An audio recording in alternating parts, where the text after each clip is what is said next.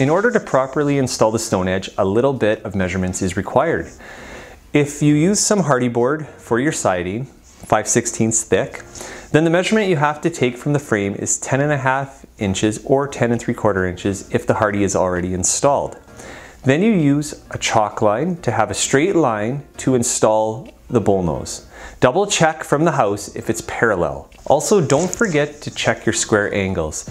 It will help you to avoid making unnecessary cuts when you install the stones.